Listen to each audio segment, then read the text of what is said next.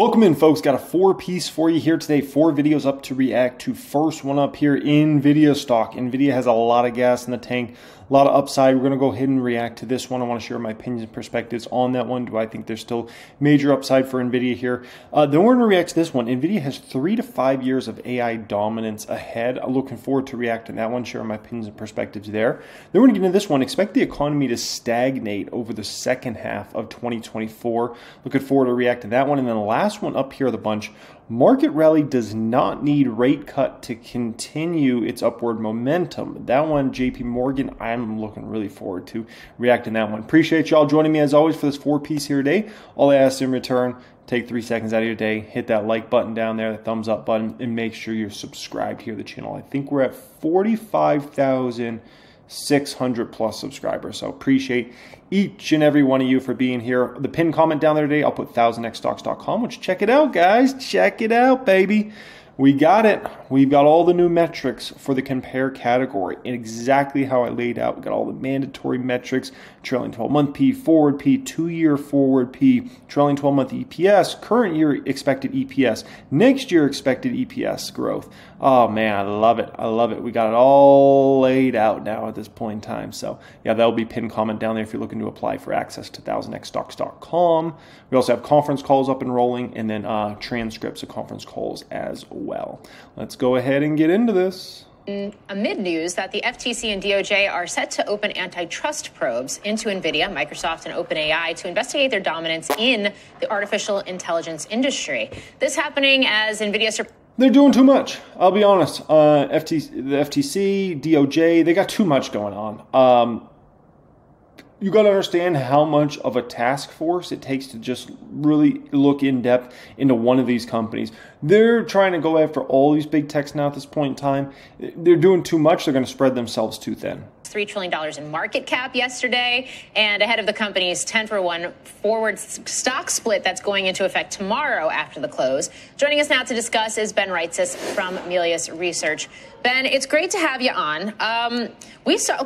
Stock came under pressure today. We saw some selling. However, we did see an incredible run-up post-earnings last month ahead of this.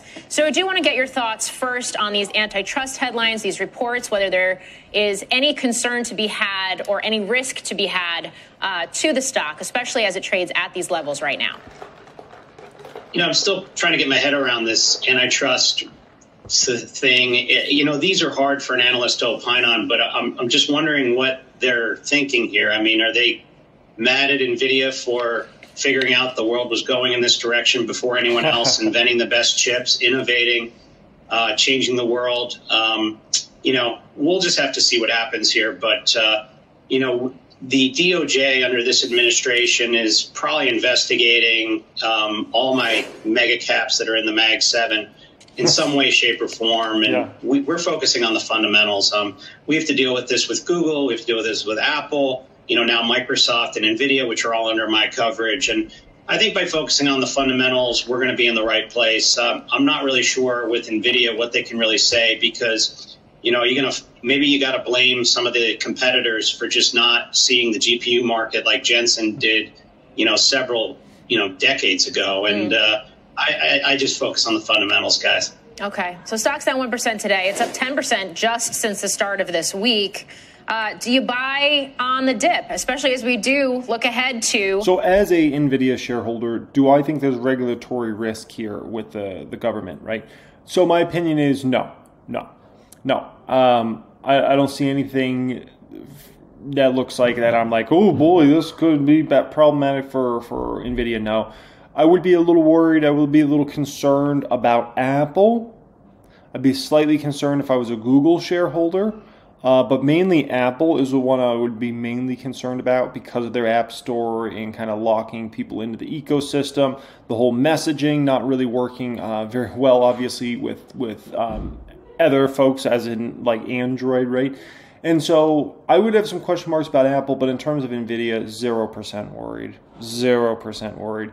And honestly, I'm less worried for all these big techs now because, like I said, these guys are spreading themselves too thin. You understand, when you go against one of these big, massive companies and you want to try to launch an investigation, you got to understand you're going to be dealing with the creme de la creme lawyers. Lawyers that are better than whatever the government has. Do you know why they're better than whatever the government has?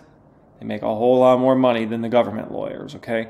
And so they're going to be a tier above, if not several tiers above. So you're already fighting a losing battle there, right, if you're the government. And then you're going to try to fight several of these guys at the same time and do, like, you're not going to be able to do proper investigations. You need to focus in on just one of the big dogs. If you want to focus in on Apple better take your entire task force up, or a huge portion of that, right? And if then you want to try to go after this company, you spread yourself too thin. You're not going to be able to accomplish anything you really want to accomplish out there. So I'll say that. Stock split. Well, we really feel that this is obviously the closest. This is the next Apple. We were lucky enough to be an analyst covering Apple and watching them create an ecosystem where they did a full stack solution basically and allowed you to monetize a whole app ecosystem. This is the AI version of that, and that's what they're doing. They are creating a solution that's turnkey to allow you to monetize AI, and that hopefully is ahead of us. And we just feel if you believe in AI and you believe it's going to be monetized by the world's largest companies and then filter down, this is the way to play it. We've been pretty vocal about $45 and earnings power should be demonstrated within an investable time frame. It's well below 30 times that even at today's valuation. So we have some faith, Jensen, here in the crew. Ben, a year ago, it was tempting to say, hey, NVIDIA's had a nice run. It looks like maybe it's expensive. Microsoft has had a nice run. Maybe we should look for other names that are going to benefit from AI that haven't, like Intel, like IBM. Now, you continued to like NVIDIA, but you've also liked Intel and IBM. Intel really hasn't done well. IBM hasn't done great. What's the lesson in that, and what are the kinds of catalysts that would cause some of these second or third tier players to do better, or might they just not? Well, Intel and IBM did great last year. Both have had a pullback. Intel was up 93% last year. I'm not apologizing for that. I think that IBM also had a really good run. I think that what we need to do is, as we move to more of the inferencing phase and we need to enjoy AI, more folks can benefit. That's been our call this year. So in the PC market, another name that we've been talking about quite a bit is Dell, which has recently pulled back. That's one way to play it, who also sells the servers. But we think that we haven't even gotten started here yet. I mean, we're just getting Copilot Plus PCs. We're just seeing AI get into industry. So once we get going and models go into production and we actually have more apps, then a lot more folks can benefit. Right now, these guys are taking all the oxygen out of the room. Finally, if the economy overall continues to slow, it seems like if the AI spend is going to continue, there are going to have to be more and more pockets that companies within themselves are going to have to pick to pay for that. Does that cause you to be less bullish about some other area because you expect AI to continue to be strong? Good question. Well, a couple months ago, we wrote a piece called AI is Eating Software. And we didn't realize that it would all come together within 2 months. And, you really are seeing a once in a lifetime, in my opinion, and we're really in the early innings, shift towards the picks and shovels, not just semis, but also good old fashioned hardware. If we're indeed moving to AI factories where software is produced on the fly, a lot of the equipment that we've left for dead is going to have a new life, not only in the cloud, but even trickle onto on-prem. And so that's been our big call, probably our seminal moment as an analyst, again, in this second leg of my career. And we're really, feeling like we're really just on the precipice of what's going to take place. If we are standing up factories for software, a lot of things are going to change. And NVIDIA, of course, is the horse. What's interesting is this price target there is only $12.50. I thought that was kind of interesting because, basically on a split adjusted basis as of this upcoming week, they'll be $125, right? If NVIDIA just has a decent week this upcoming week, he'll already pass up his price target, right? So I think that's pretty interesting because it's funny because some of these folks are really bullish on NVIDIA, but then you look at their price targets And they're like, why are your price targets not higher? The man even made a case that NVIDIA is not richly valued right now. He talked about valuation, right? And yet he's got a $12.50 price target that's like almost no upside from here, right? Very minuscule upside. Why not go raise your price target, right? And it just seems like a lot of these guys have been scared to raise price targets, and that's why they've all been way too low, right? And that's why many months ago I was telling you guys, watch, NVIDIA is going to hit 1,000, and it's going to head to 1,200, and then we're going to hit 1,500, and don't be surprised if when the top hits, don't be surprised if it gets close to 2,000, right? Which would be close to 200 on a split adjusted basis before it's all said and done. So we'll see how it all shakes out, but yeah, these guys are, when it comes to their price targets, they're too bearish. When it comes to their commentary, they sound ultra bullish, and then you look at their price targets, like, dang, man, this seems actually bearish, right? NVIDIA has 3 to 5 years of AI dominance ahead. The company has tripled in value in about a year. Is this growth sustainable as investors continue to reward the AI hype? Here with more, we've got Doug Clinton, Deepwater Asset Management managing partner here. All right, so let's start there. Is it sustainable?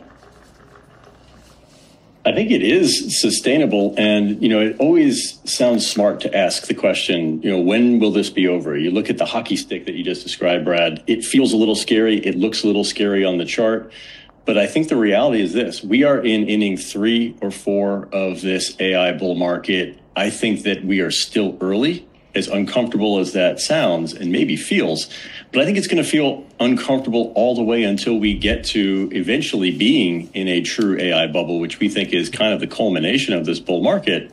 And then people will stop talking about valuation altogether. So that's the odd sort of counterintuitive reality is we're worried right now that things might be over. It's probably not over. When we stop worrying, that's when you should start worrying. And also, Doug, just taking a step back, we also have the stock split that's going to take place or be effective after the end of the trading day tomorrow. I guess when we just talk about some of that near-term excitement, that buildup that we've seen within AI, how big of a driver do you see that? It's probably just going to be a very brief blip or a bump to the upside, but how big of a driver do you see that in terms of just the narrative and excitement surrounding AI?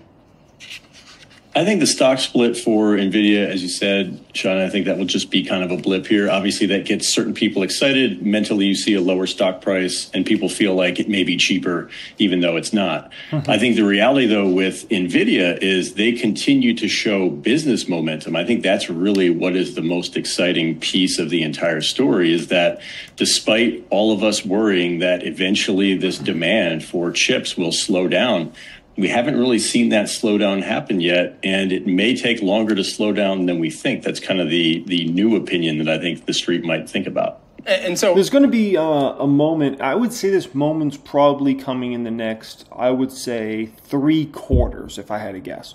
And it's going to be a very negative moment for NVIDIA stock. Very, very negative moment. The moment, what's going to happen, and like I said, I think this will probably happen in the next 3 quarters, and the stock's going to move down massively after this, is NVIDIA is going to report a quarter, and the beats are going to be very small, and they might not raise guidance, or if they do, it's a very small amount. And that's going to be a moment where everybody takes a step back and freaks out. Because then they're going to say, it's here. The moment we've all been dreading, it's here. NVIDIA's business is, starting to fall apart. Now, that might not be true, by the way, in terms of their business falling apart. It will just be a view of, oh, we're starting to reach a top in this big AI chip boom. And once again, that might not be true, but people are going to freak out about it. Because everybody's gotten so used to NVIDIA destroying their past quarter numbers, upping guidance in a $1 billion+ way, that whenever that doesn't happen, and like I said, it'll probably happen the next 3 quarters, in one of those 3 quarters, right? Everybody's going to flip their flapjacks and freak out. And so that's going to be a moment, and where it's going to happen, and it's no guarantee, but I think there's a pretty high probability it's going to happen, and that's going to be a big downward move for NVIDIA stock at that moment. So that's going to be interesting, right? And then the other big moment down for the stock, if you're ever thinking about when does the stock move down, right? Because really, NVIDIA just has nothing but upward momentum until that happens, or The other scenario, and this you might have to wait till late in 2025 or maybe even 2026, when they have a quarter when on a sequential basis our revenue actually goes down. That will be a very negative moment. Or they're projecting on a sequential basis revenue to go down. That'll be an extremely negative moment for the stock. But that might not be till late 2025. That might not even be till 2026 in regards to that. So I wouldn't worry about that as much. But those are really the only two major negative things for NVIDIA stock. Everything else is kind of green shoots, positivity, kind of upward momentum there. But those two things are the scary ones. And the first one, that'll probably come, I would say, in the next 3 quarters. The other one, you probably in the next, I would say, 7 or 8 quarters. That one might push out further. We're thinking about what the street is going to continue to rally on the back of here. I mean, we just laid out the entirety of the companies that are really within this $3 trillion conversation. And for NVIDIA, it's really been the artificial intelligence demand that they continue to cite and how people are essentially looking at them as this de facto AI play. What about the market share that they need to retain in order to continue to maintain this type of sentiment in the street?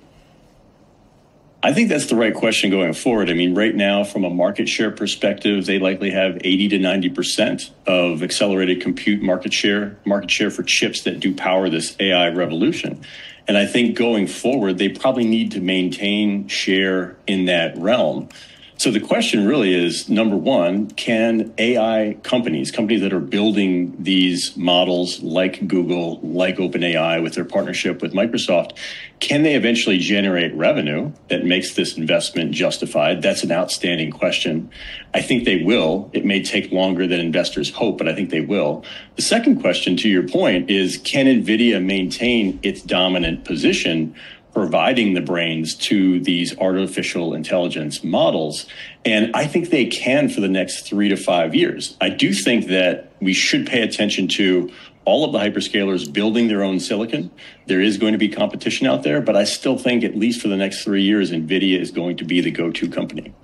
Doug, I was just out at Bank of America's Global Tech Conference earlier this week in San Francisco, and I was talking to some executives. The Nutanix CEO, Rajiv Ramaswamy, was one of them. I was also speaking with the founder of Pure Storage, and they've raised that issue that you were just bringing up, right? Just in terms of how realistic maybe these timelines are until we see some real return when it comes to some of those secondary players. I'm curious if you think that the market almost needs a reality check at this point, and maybe the excitement in some of these plays, maybe not NVIDIA, and certainly doesn't seem like NVIDIA, but when we talk about some of those secondary plays, has it gotten a little ahead of itself at this point?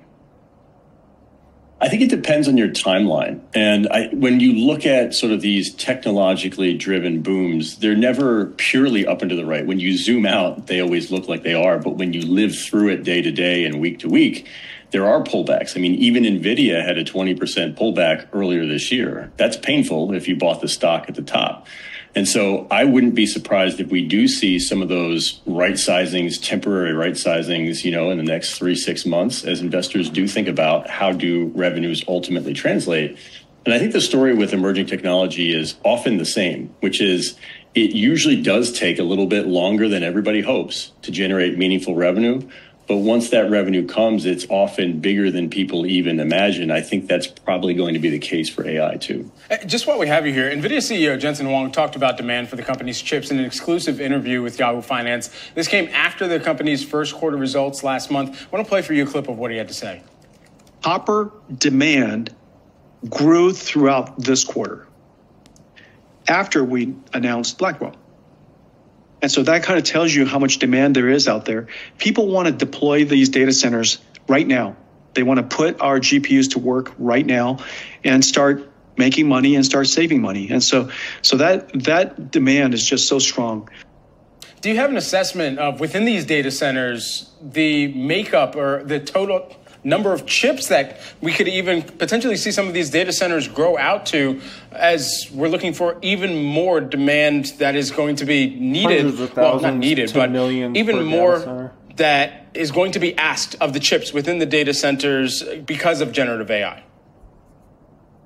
It's a big number, and the reality is you can look at several data points. I mean, XAI, for example, a company that Deepwater actually just invested in recently, Elon Musk has talked about needing 100,000 of NVIDIA's top-end AI accelerator chips to build the supercomputer that they want to build. That's $3 to $4 billion of CapEx there from a single customer. And obviously that's just one data center, that's one supercomputer. They will continue to build more infrastructure over time.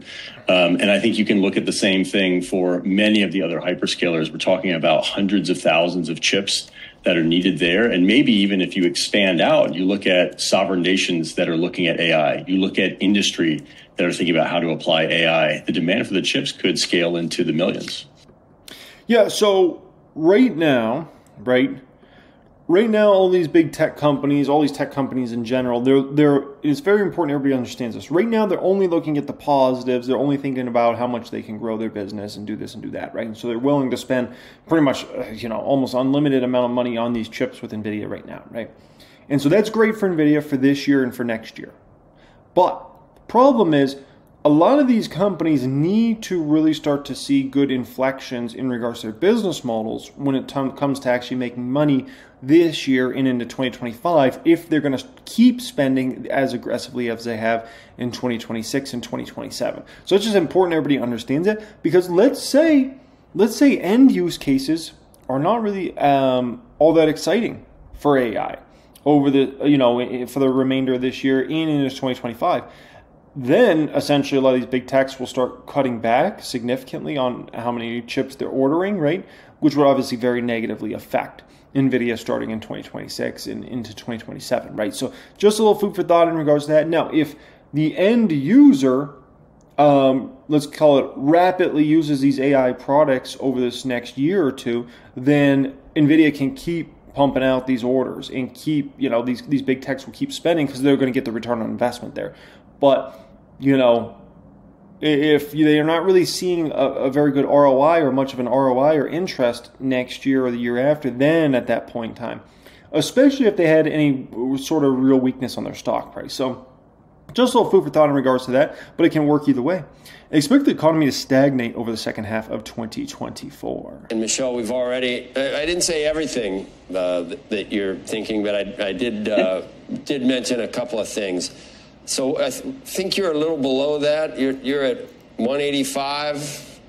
We're right at 190. So you're at 190. You're above then, and maybe the consensus. Yes, slightly. And this is versus 175 last time. And you point out down from what was the average in the first quarter, quite a bit higher. It was in the twos. Yes, year to date we're running 246,000, in payroll gains per month. So this would be a solid number, but slower than what we've seen, slower than what we saw in the second half of last year. The trend is moving in the direction the Fed would like to see. It's probably got further to go. You talked about the fact we do expect the numbers will continue to weaken as we move over the remainder of the year. In general, the economy, we think, will slow, really pretty much stagnate over the second half of 2024. Moving the Fed's way.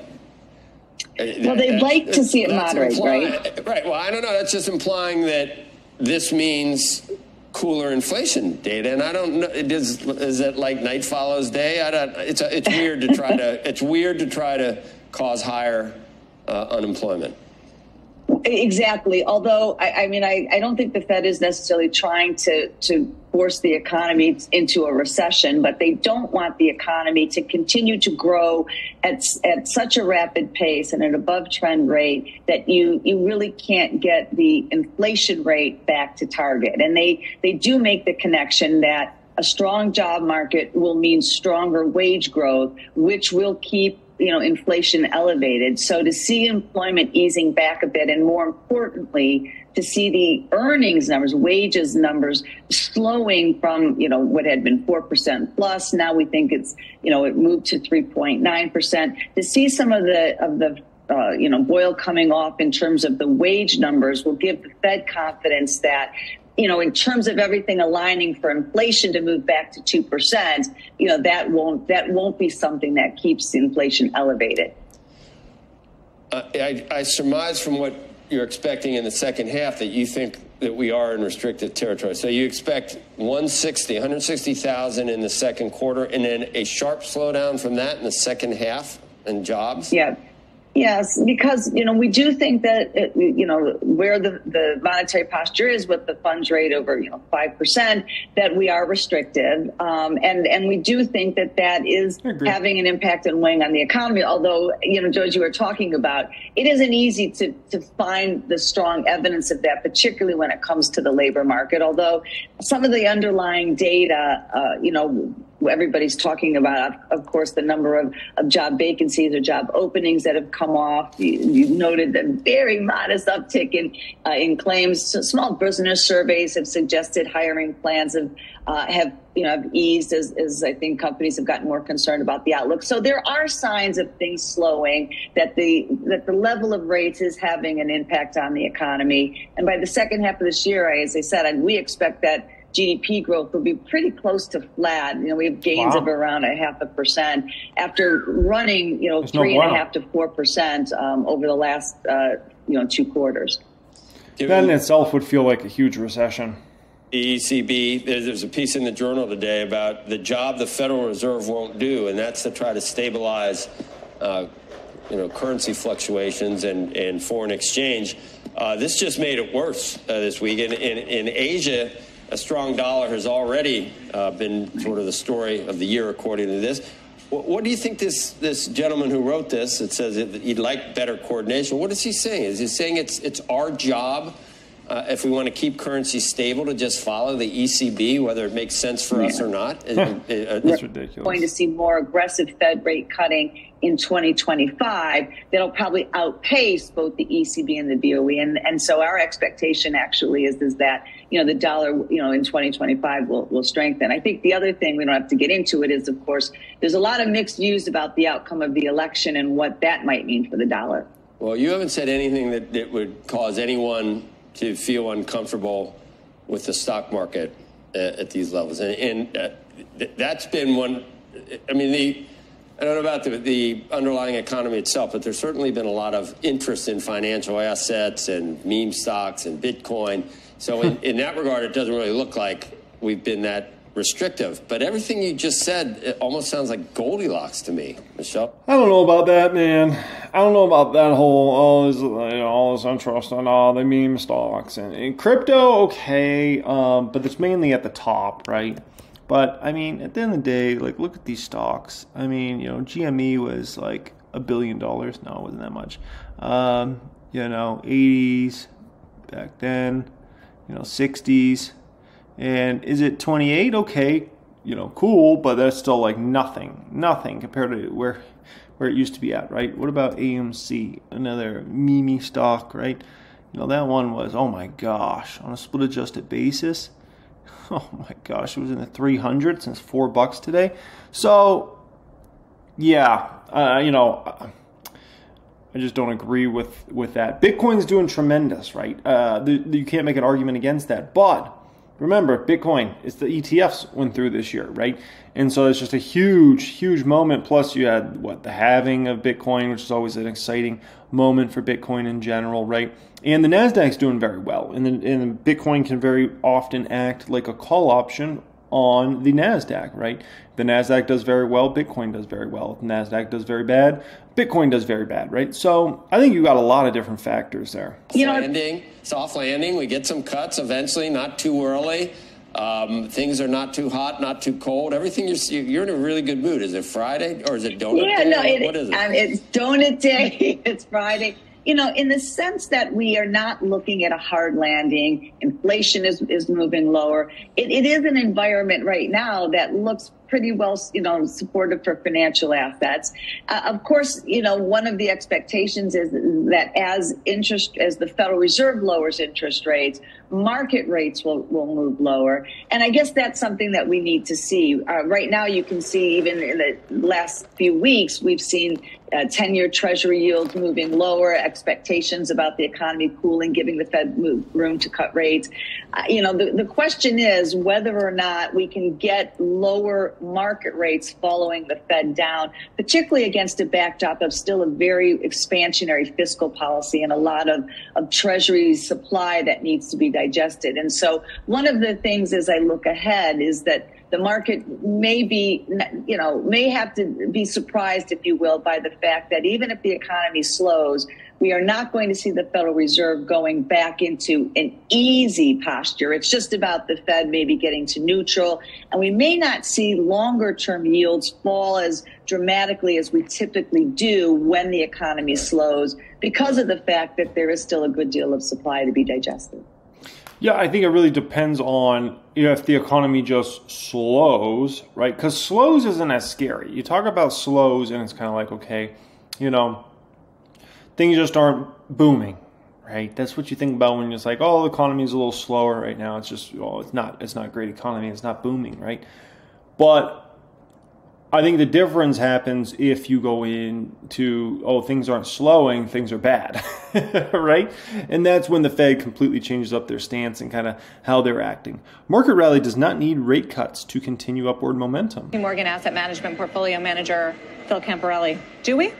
Nope, this economy does not need a rate cut, Sarah. So in short, the Fed's dual mandate, as we know, full employment and price stability. We have a 4% unemployment rate for the last 2 years, and their goal for inflation is 2%, which they're probably not going to hit for a couple of years. Sarah, when you interviewed John Williams at the end of May, we would agree with his take. And at the end of the day, it's a cost-benefit analysis. Does the benefit of a quarter-point rate hike outweigh the cost of a potential reignition of inflation based on easier financial conditions? And right now, this economy does not need a rate cut. I do believe that you should keep these meetings live as we go through this rest of this year, but today we don't need a rate cut. So then let's talk about the valuation for the market. Mm-hmm. If you don't think that rate cuts are needed, then we do need earnings growth, and we do need economic growth. So where are we right now relative to what the valuation at record highs is suggesting? Yeah, good question. So we get this all the time because it's kind of like sticker shock if you look at just where the market's trading in terms of an all-time high.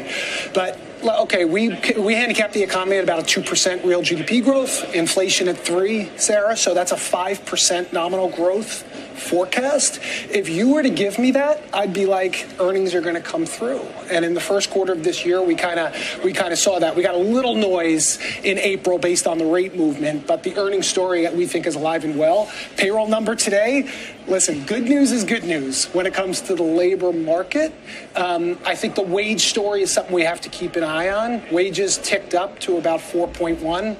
But Sarah, the long-term average on wages over the last 50 years is 3.9. So we're kind of right on top of that. And this thing peaked in wages at 7% back in March of 2022 when the Fed went on their move higher. There was some discussion this week about tech having already gone through the pain of cutting back workforce, and that they're not set for any kind of margin compression in the meantime now. Do you think that's true? Can they continue to lead as a result? Yeah, we think that's true, Carl. So that goes in the column of what are the particular sectors that don't need a rate cut. So, Sarah, you asked, does the economy need a rate cut? We don't think it does, but we believe that things like small cap may, or REITs, or traditional fixed income may need a rate cut. But, Carl, to your question about tech, Apple did the largest buyback in the history of the universe, and they didn't need a rate cut, right? So the free cash flow story we think is really important, and we continue to lean into kind of that's true, but I don't know if he really got the point the gentleman was trying to make there, Carl Quintanilla, right? Big tech. So they cut a lot of workforce. We know about that, right? A lot of job cuts went through in 2022 and 2023, and then a little bit at the beginning of this year as well, right? And so next time we have their businesses kind of go a little south like they did in 2022, they don't have as much to cut right now, and that's true. And so if these companies' businesses went south because the economy went south, it's not like they have a kind of get out of jail free card like they had before in terms of they were just overhired and it was easy for them to cut 10,000 employees here or 20,000. I think now it's going to be a lot more difficult if they were to do any cuts, right? And so I think that is a risk factor to assess out there. But the good news is many of these big techs are not trading at rich valuations. Look at Meta, look at Google, right? It's not like the valuations are crazy on those stocks. Look at a Google McDougal, look at Meta, 24 forward Ps. Those companies have very nice growth rates expected for those companies, right? And so to be trading, or these companies are trading, is not crazy at all, right? NVIDIA obviously looks a lot richer, but the growth rates are NVIDIA. They're self-explanatory. They're ridiculous, right? So, those are things to kind of factor in. Apple has been trading a little rich, right? Let's compare Apple here. So Apple trading about 28 forward P roughly. But they should get back to nice growth next year, and the reason being is they should be launching a big iPhone. When I say big iPhone, it's a bigger iPhone than they've ever had, and so I could see a nice cycle in iPhone next year, along with obviously services growth. They put up good numbers for services growth basically every year, and they'll continue to do that until the government gets involved, right? And so, looking at the valuations, can't say anything's really that crazy here. So. Yeah. Growth story in the S&P. Do you have a percentage for Q2 earnings yet baked in? Yeah, not for earnings growth. Yeah, not quite yet. But over the full year, 10 to 11% earnings growth is what we're penciling in. But again, this all goes back to the fact that the U.S. consumer is looking really good right now, and they're paying 3.8% on their mortgage. That's the average effective mortgage rate. Carl, the average effective mortgage rate when the Fed had a zero interest rate policy was 4.3. So we're paying less in our mortgage rate today than when the Fed had a zero interest rate policy, and that also fuels the earnings story that we're talking about, despite the valuations that Sarah was talking about. So if you're a buyer of stocks, yes. Carl's like, pump it, baby. No. I don't know, man. I just feel like a lot of the under $100,000 in household income folks are not feeling that great still. And then I feel like it's a different story if you're talking about the top 10% of income earners, the top 10% of the wealthy, right? I think a lot of folks feel very good. Stocks are high. Real estate prices are still high, which is great if you own stocks and you own real estate. If you own other assets like Bitcoin, for instance, that price is extremely high, so that you feel great about that. You're getting great returns in treasuries. You're getting great returns in high yield savings accounts. You're getting 4 or 5%. So yeah, the top 10%. Yes, feeling great. Then you go like the next 20% of income earners, right? Probably okay. But then I think the bottom, 70% is not as good of a story, right? And you can say the bottom 30 or 40% always feels bad, pretty much in any situation. But it's that other, let's call it the middle 40% that I think is the one that's kind of getting still hurt at this point in time because of inflation. Again, you've got a tale of kind of two different markets with technology far outpacing everybody else. And a lot of these other stocks not doing too well. First of all, the Russell's down more sharply than the rest. And you have groups like Staples and Energy that have underperformed significantly. So where do you go? Yeah, so there's a breadth story. First of all, you spoke about the non-U.S. opportunity before. We are diversifying our overweight to equity, Sarah. We're about 2/3 in the U.S. and 1/3 outside of the U.S. Developed markets, though. So we're not quite yet jumping into the emerging story. So there is a breadth story outside of the U.S. that we think you can take advantage of. And then the other piece within fixed income, we're trying to find equities that look fixed income that looks like equities. So that brings us back to the corporate bond story. They don't need a rate cut. Only 2% of the high yield index needs to come to issuance this year. Very, very low. So we are spreading that out. And the three-headed monster that people were so worried about, higher rates, higher inflation, and recession, those things seem to be moving lower. So we are sellers of macro volatility, I guess is what I would say. And if the market hates uncertainty, that's, again, fueling our overweight to risk assets. Yeah, I disagree a little bit. I think the odds of recession, in my opinion, have gone up a little bit. In terms of higher rates, if you're talking about Fed funds rate, I think there's an extremely low probability the Fed would raise rates, right? So I'll take that off the table, really. In terms of lowering rates, I feel like if this next CPI comes in 3.1 or under, I think that would definitely move things up. I think if we come 3.2 or higher, I think that is still not a point in time where the Fed can really cut, and that still pushes things out to maybe the fall or the winter time in terms of when the first cut comes. So that's kind of my 2 cents in regards to all that. Okay, guys, appreciate you joining me as always. Hope you enjoyed today's video. 1000xstocks.com, that will be pinned comment down there if you're looking to apply to join us in 1000xstocks.com. Much love and have a great day.